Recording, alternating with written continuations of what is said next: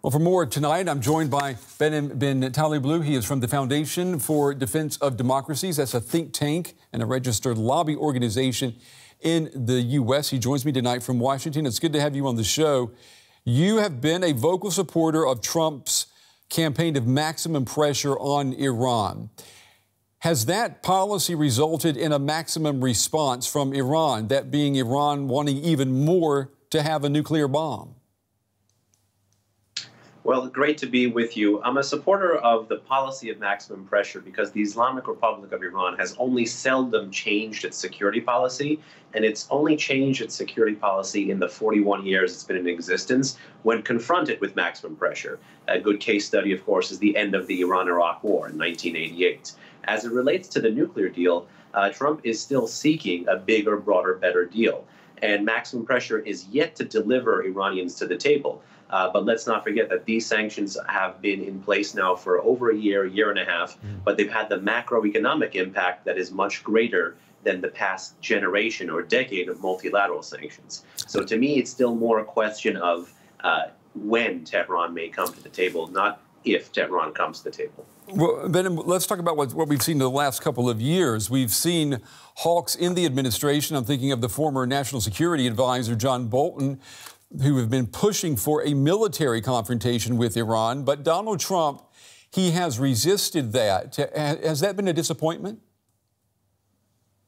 Well, I think a military confrontation that the U.S. would force upon Iran would be a gross mistake. And in fact, even responding to Iranian kinetic or overt military escalation with strikes on Iranian territory physically would also be a mistake. What would not be a mistake would be using force judiciously to Iranian escalation in the region. I think that would merit the use of force. And I think Iraq is an example, the Persian Gulf is an example, Syria is an example where the use of force is possible responsibly and judiciously. I think right now to start a conflict, which fortunately the administration is not looking to even start, would be imprudent. I don't think John Bolton, though, to be clear, in those instances when he did have a disagreement with the president, was looking to initiate a conflict. I think he was looking to respond to Iranian escalation. If you remember where they diverged, I believe it was in response to the downing of the American drone mid last summer. Well, I was just thinking of the quote from Mr. Bolton where he said we should bomb the you-know-what out of them.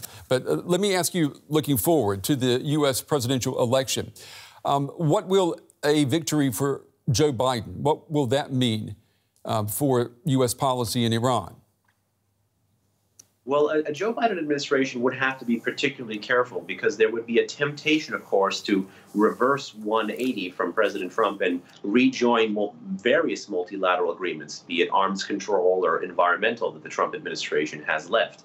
But to do so only for the purposes of domestic politics would yield only one clear winner. Not Republicans and not Democrats. The clear winner there would be the Islamic Republic of Iran, because a unilateral embrace on its face of the JCPOA, while Iranian violations are increasing, while Iranian bad behavior is increasing, would only reward that bad behavior and forget, of course, that America works best when it has its partners behind it as part of a concerted series of escalating pressure. So I think if there's a Biden administration, they need to rebuild the international coalition on Iran. They need to capitalize on the time Trump took off of the Iran deal and had this maximum pressure campaign and wield the prospect of sanctions relief effectively to get first a change in behavior by Iran. Well, but let me ask you, we've got about 30 seconds here.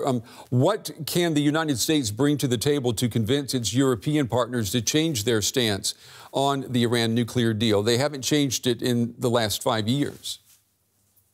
Well, the most important party that I think is going to slowly change Europe's view is not even the United States. It's going to be the International Atomic Energy Agency. You've seen a steady coarsening of their position on Iran because Iran is not just in violation of the JCPOA.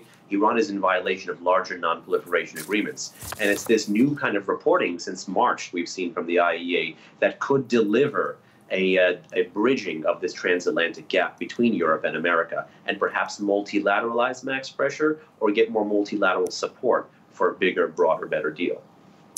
Behnam Ben Taleblu from the Foundation for Defense of Democracies joining us tonight from Washington. Behnam, we appreciate your time and your insights tonight. Thank you.